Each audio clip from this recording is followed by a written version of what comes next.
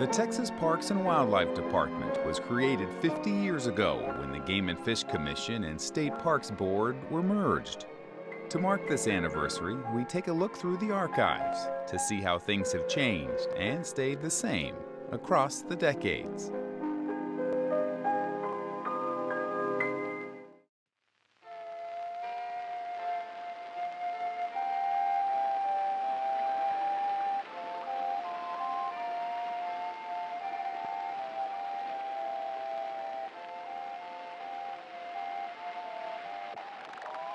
A wise old trout fisherman once said that trout, unlike men, cannot live except where beauty dwells, so that any man who would catch a trout finds himself surrounded by beauty. No one would have guessed several years ago that rainbow trout could ever be caught in Texas. Summer waters were much too warm for trout. But a trout fishery has existed in a short section of the Guadalupe River near New Braunfels since 1966. A side benefit in the building of a reservoir solved the warm water problem. Canyon Dam rises more than 220 feet above the stream bed. But instead of the traditional floodgate and spillway arrangement, release of water from 150 feet below the surface is through the tail reef.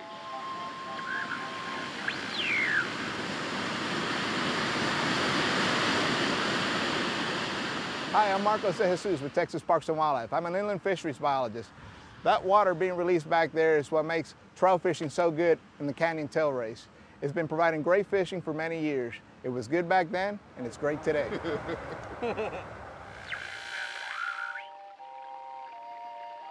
For the next 11 miles, the water remains cool year-round, with a low of 49 degrees in February to a high of 68 in July. Enough larval aquatic insects, crustaceans, small fish, and plant life exists to provide a well-balanced trout diet.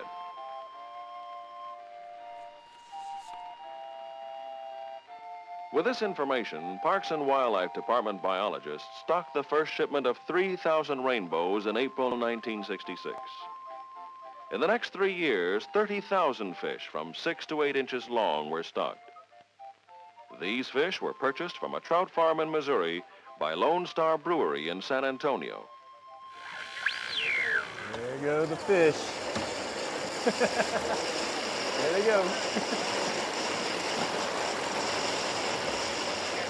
That's great.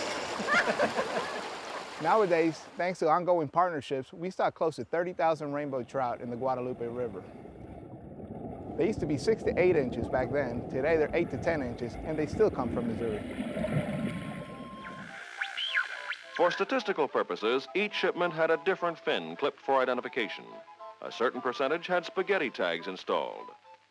Fishermen who catch tagged fish are urged to turn in information on their catch.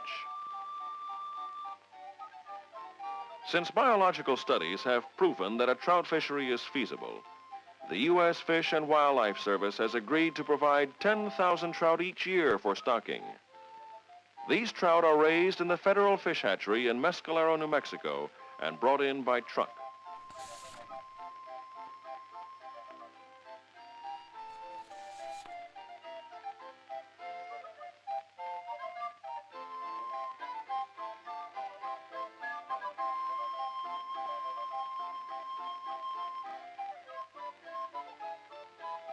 The fish are released at areas which are open to the public. But like other wildlife species, the newly stocked trout will migrate up or downstream to any area they prefer.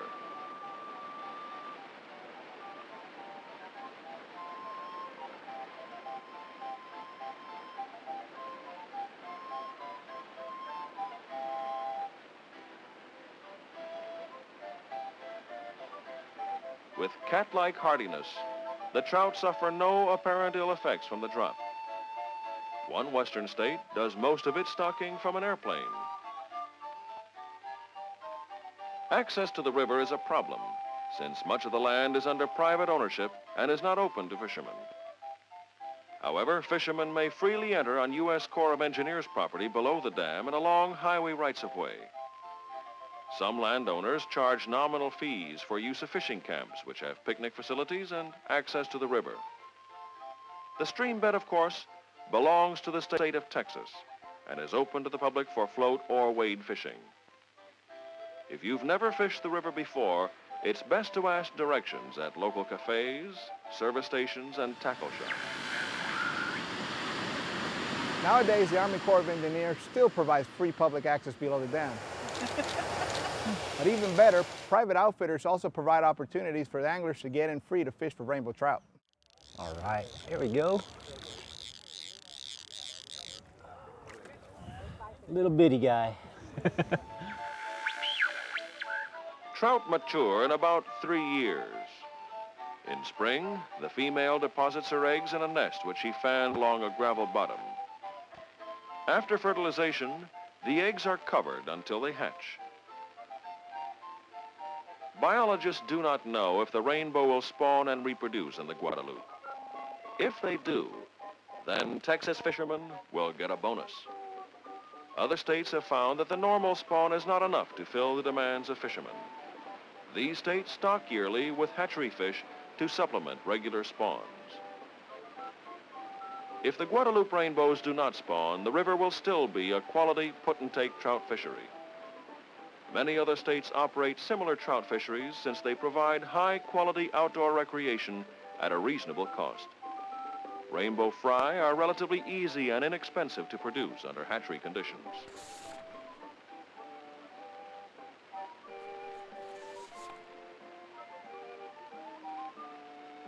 Just because the trout were raised in a hatchery, don't expect them to be tame or dumb. Once on the hook, they put up as much fight as those born in the wild.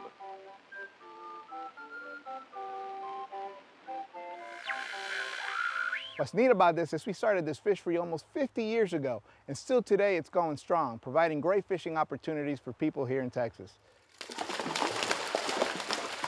We want to see this great fishing opportunity continue to happen for another 50 years.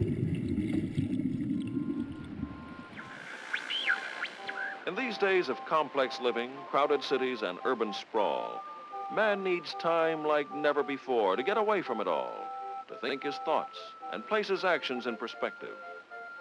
The wise old fisherman, who was a Michigan Supreme Court justice and popular novelist when he was not chasing trout, was right. The basic needs of trout are found only where there is natural beauty. As long as this beauty survives along the Guadalupe, so will the trout. Man himself can survive without beauty, or rainbow trout either. But isn't it better that we don't have to?